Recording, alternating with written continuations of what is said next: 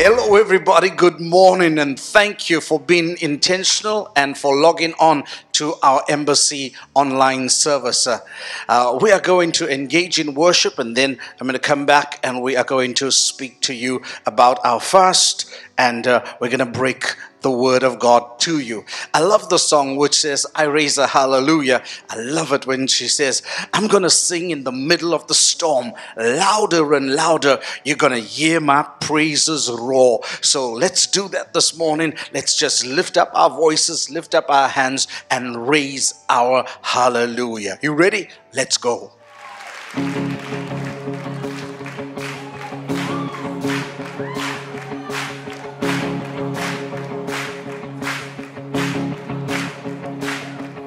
I raise a hallelujah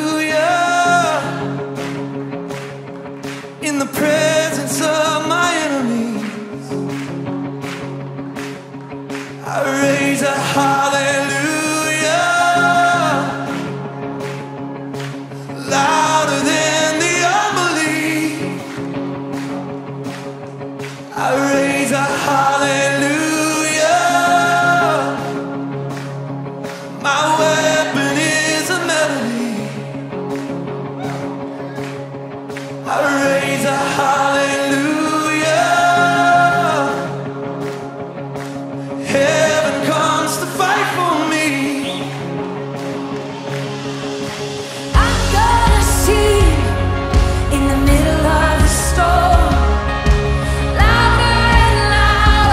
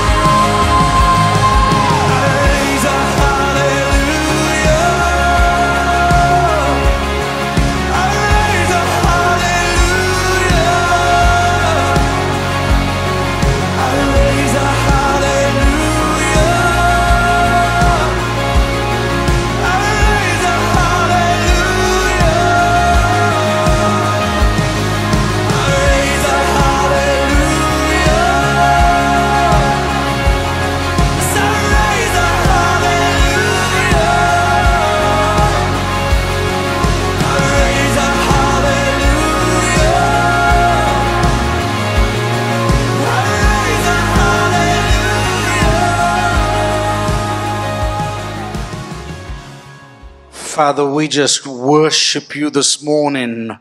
We thank you, O God, for the gift of life. We thank you, O God, for the breath of life. And Lord, we use both this morning and raise our hallelujahs to you. You are the sovereign God, and we worship you. We acknowledge your lordship over our lives.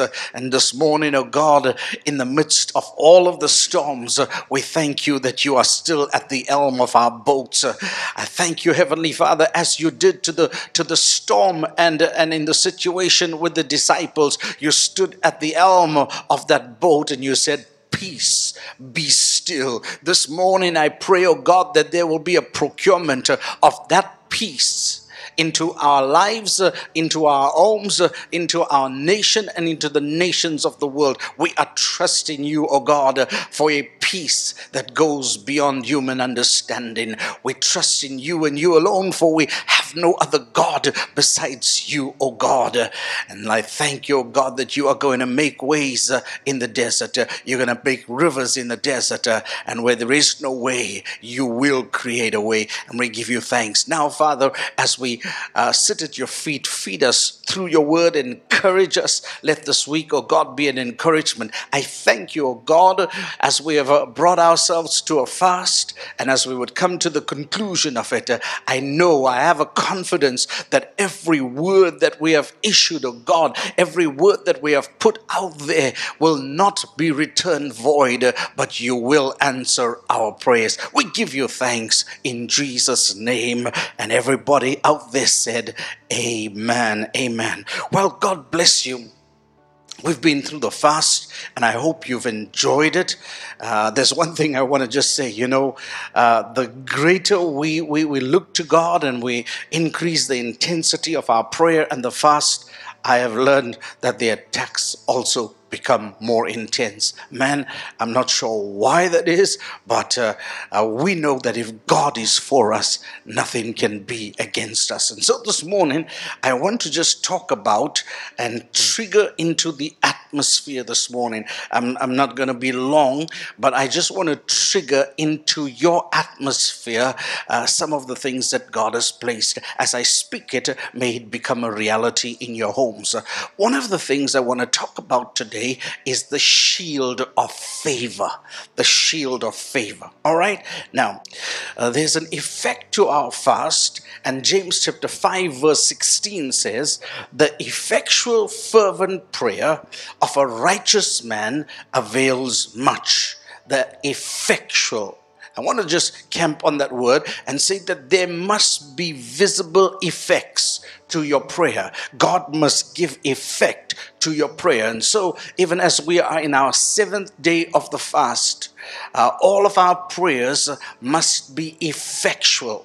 Because the Bible says the effectual fervent prayer of a righteous man availeth much. So I want you this morning not to be empty in your trust levels, but to trust God for heavenly responses. Will you do that? Don't just pray and not expect. Have a full expectation that God is going to answer your prayer. All right? Now, if you've not been intense or intentional, I want you to understand also there are benefits of coming under a corporate anointing. A corporate anointing. So we've all been trusting God, and the church has been standing in the gap for those that are in need, for those that are sick in body, for those that are maybe going through cabin fever. I tell you what, many people are going through cabin fever. What is cabin fever? Cabin fever is being isolated in a specific space, and that's all you see, or that's all you're allowed to work in, and you feel isolated. You feel you can also become very depressed, and I pray that that's not going to be your case. Let me just say this to you. I was reading about cabin fever, and they say one of the best ways to overcome it is to be in a natural environment. I agree with that to a degree. Because you know what? I'm going to put a picture of my garden, and there it comes. There you go. I love, this is a new passion that I have to just take on some walk in the garden. I tell you what, it's keeping my membrane sane. If that's a word. I'm being sane in my membrane. So whenever I'm going through some stress, I just walk into that garden, and I tell you what, the beautiful flowers, the bird bath. The other day I took a picture, and perhaps I'll just show it to you as well. Took a picture of birds. Birds are coming in. It's keeping me sane in my membrane. And so that's just something for you to consider. Go out into nature. Just walk, and the things that are great for us are free to us. We've learned even through the chats with experience, breath is important, so is water. And so everything that God has made for us, He's blessed us with it. Let's enjoy it inside of that space. All right. Now, I was talking about a corporate anointing. The church has been on this fast, and we've been releasing the Spirit of God. Even if you have not for some reason kept the fast, but you come under a corporate anointing. Let me explain it like this. There is a lady that was sick for 12 long years. She was hemorrhaging. And you know, when Jesus was passing by, she said, if I can just touch the hem of his garment, I will be made well. She had a revelation, and here it comes. She said, if I could just touch the thing that is touching him, I will be made well. She didn't even say that she wants to touch Jesus, but she wanted to touch something that was touching him. If your church is touching Jesus like we've been doing, and you can just touch and hook into the power of love through a corporate anointing, that blessing can flow into your life. It's important to be able to be connected to something or someone that's touching Jesus if it's impossible for you to touch him by yourself. So she said, if I could touch the thing that was touching him. Lazarus is also a good example of having Mary and Martha, his sisters, connected to Jesus while he lay dead in his grave.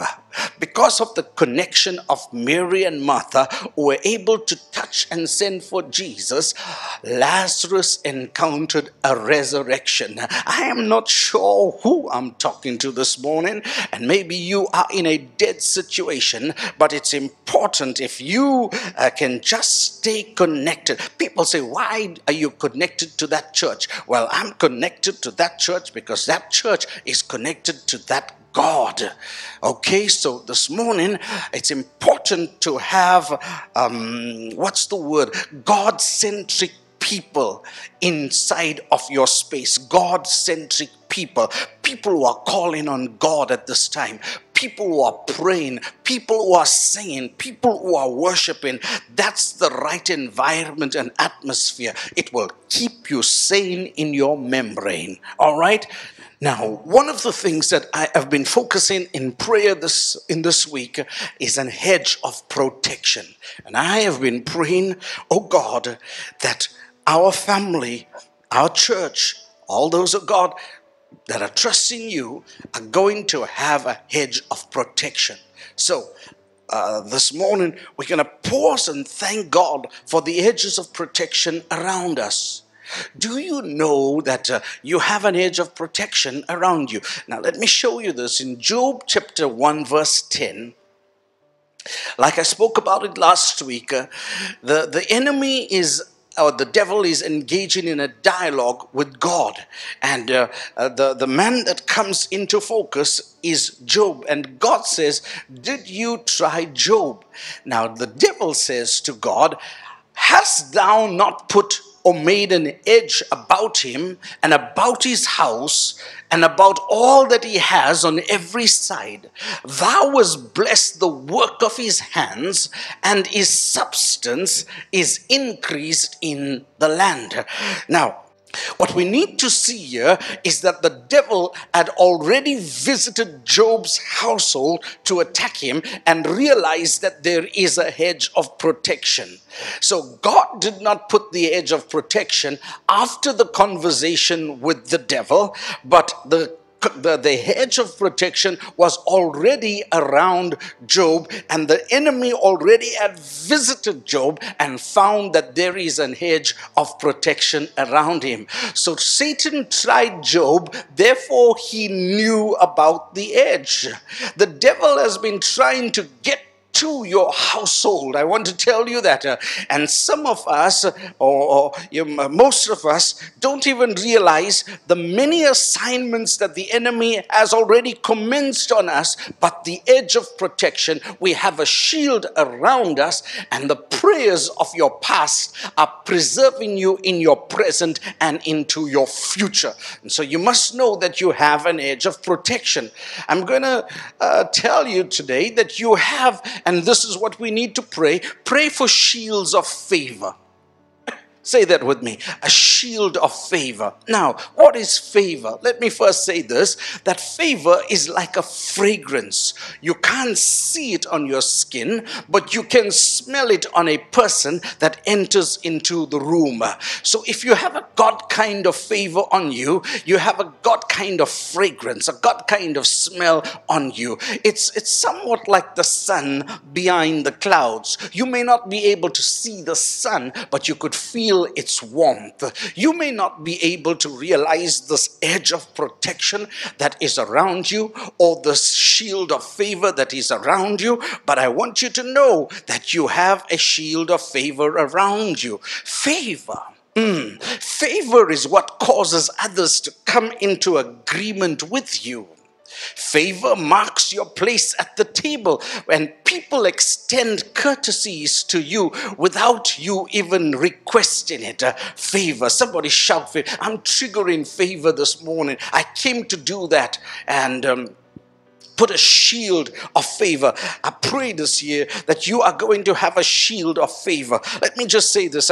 We were pondering on this. There's so much going on inside of this pandemic. There's so much of threats, and there's so many things that are falling. Even in the economy, there are some things that are dying and it will never resurrect. If you are inside of this pandemic, I want you to refocus. I know that all of us, our minds are set on this pandemic, and all we're thinking about is how do we overcome this. But let's fast forward and say we have survived. What's going to happen post-COVID? Do you have a battle plan? Do you have a battle axe in your hand? I think there are so many opportunities. There are opportunities for online teaching.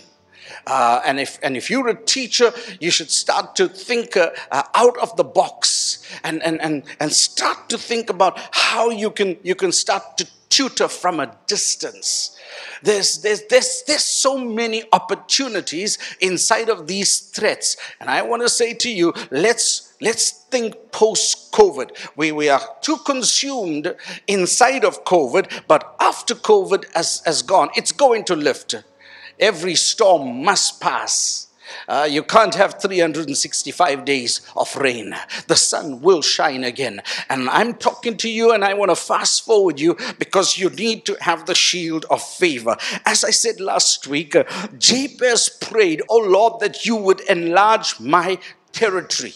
I know you are inside of a challenge, but what about the enlargement of your territory post the challenge? And it's a good time to start to think about opportunities and start to get out there. Businesses, you should start to reroute. That's the word, to reroute where you are going. I think it's Exodus 13. God has just dropped this in my spirit. God was going to take the Israelites out from slavery. He was going to take them into the promised land. And in order to get into Canaan, he had to pass through Philistine property. When God brought them out, he realized that these people are not going to make it if they go through Philistine territory, because in the one day that he's brought them out, they still had a slave mindset. And the Philistines were already great in military and in military strategy. And if he took them through the Philistine territory, those were soldiers. And soldiers could so easily defeat the slaves. So the Bible says, and I wish you could go and read it, God took them into a longer, he rerouted them, he changed his mind about this. Imagine God having to change his mind because they couldn't change their mindset. In order for you to go into the promises, sometimes you need a change of your mind. They had too much of a slave mentality, and these people had too much of a military strategy. So slaves had to become soldiers overnight in order to pass through that land. If they could not, then God had to take them through a longer journey. Oh, was the journey going to be long? Yes. But I think also the advantage of taking longer to be in a place of promise is that the longer it takes to get in, the longer you will stay inside of it. Oh God, I'm preaching good this morning. Because if they went into the promises and if there was a small challenge, they would return. So the longer it took them to get into the place, the longer they could stay inside of that place. My God. So was there going to be challenge in the longer route? Of course. The biggest challenge and obstacle was going to be the Red Sea. But sometimes the thing that you are walking on could be the very thing that could drown somebody that tries to walk over it to attack you. And so God is going to protect you. And hence I say again, if God be for you, nothing can be against you. The Red Sea may be an opposition, but God will put a window or a door in a wall, as it did with Jericho wall. The Jericho wall was an obstruction, but God took that out. I rise to tell you, if it's a God exit, God will create entry points for you. Walk. And so this morning, I want to say that in order to be in a post-COVID situation where you are going to enlarge your territory, you need a mind shift. Family of God, listen to me, listen to me. Inside of your isolation, don't waste the time. Every young person, lean in this morning. If you are in the ages of 25 to 40, you are in a great space right now. There are opportunities that you can consider wisely because you can take risks. You can afford to take those risks. And I want you to start to think. Don't waste your time. Don't go insane in your membrane. Start to have a think tank on the inside of you and start to think post-COVID. Have a shift in your mind so that your prayer of Jabez, oh God, that you would enlarge my territory. I don't know, I didn't even come prepared to speak about this, but I want you to pray large. Pray large, and God is going to bless you. I rise as your pastor in this week of the fast to say, though the enemy will come against us like a flood, God is going to raise a standard against the enemy. And so, if God be for you, nothing can be against you. I want to progress this morning. I want to just use the case study of Daniel, and then we are going to pray over our prayer bowl moment. In Daniel chapter 3, Daniel has two Jewish companions who refused to bow to the king's molten image. They were thrown into a fire. I think that fire is what was used to make the molten image. So they made the fire 7 times greater. I want you to understand that they made the molten image, and these boys refused to bow to that molten image. The fire is 7 times greater. I'm trying to show you that our God is going to be 7 times greater as well. And you know what happened?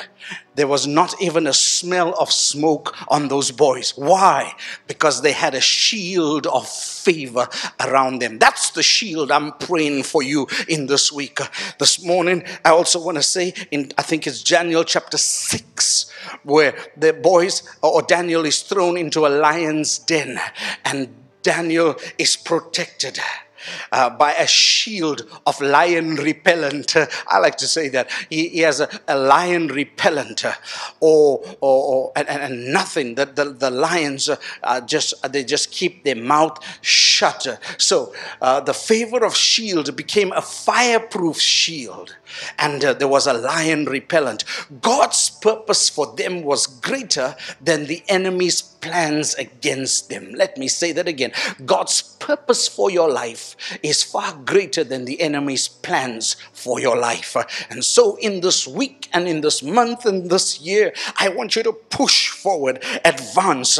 Retreat is not an option. We are going to push forward. All right? Now, we're going to pray in the prayer bowl, and I'm trying to save your data, but get as much back into you. You know, in Mark chapter 11 verse 25, the Bible says, when you stand praying, if you hold anything against anyone, forgive them, so that your Father in heaven will forgive your sins. Ladies and gentlemen, I want you to know that forgiveness is pivotal to having your life being a success. And so as we enter into this year, I want you to let go of some of the things that you've been holding on to. When a snake bites you, you don't die of the bite of the snake. When the mouth of the snake has left you, the poison of the snake is still inside of you. You don't die out of the snake bite. You die of the poison that's on the inside of you. This morning, I came to tell you, let it go. Let go of all of your grudges. Let go of all the unforgiveness and walk. Let the poison, even though their mouth left you 10 years ago, the poison is still inside of you, and it's hindering your walk with God. Let it go. I said, let it go. And so we are going to pray, because the Bible says when you stand praying, if you hold anything, the first thing we are going to do is let it go. Now, this morning, there's a prayer bowl, and you've sent in your requests. We are going to pray over your requests and then work this thing through so that you're going to have God's shield of favor. Let's pray. Father, I rise on the clause this morning where you said the prayers of the saints will arise to you. This morning, I thank you for this bowl. I thank you for the prayers that have been inserted. As we've done in the past, we do in the present, so that we'll still receive your blessings in the future. Let every prayer arise as a sweet smelling savor. Let angels bring these prayers before you, and God, hear from the heavens, answer our prayer, and send down an answer to every request. I thank you in Jesus' name. I thank you. I worship you. I adore you. We've seen, oh God, answers to our prayers. If it's healing, heal them. If it's provision, provide for them. If it's not deliverance, I pray deliverance over them. Whatever it is, I thank you in the name of the Father, the Son, and the Holy Spirit. Amen, amen, amen, amen. I've tried to contain all of this in just a short space of time, but it is carrying a weight, and I do believe, I feel the anointing on it, and the anointing will destroy the yoke of bondage. It's been a joy being with you. Let me pronounce God's benediction over you. The Lord bless you. The Lord keep you. The Lord make his face to shine upon you, lift up his countenance towards you, and God give you peace. Peace by the true definition of peace. Nothing missing, nothing broken. In the name of the Father, and of the Son, and of the Holy Spirit. Amen. Amen. It's been a joy and a delight to break bread with you. and to feed you. And I trust that you are going to live victoriously, not only in this week, not only in this month, but in the year and the years that lie ahead. I come against the spirit of infection and inflammation and all of those things that are around us. I pray that you will have a good mind, sound mind. The Spirit of God will be upon you. I am Vernon Jacob, Senior Pastor of the Embassy Church. I'll see you on the other side of this virus. Bye.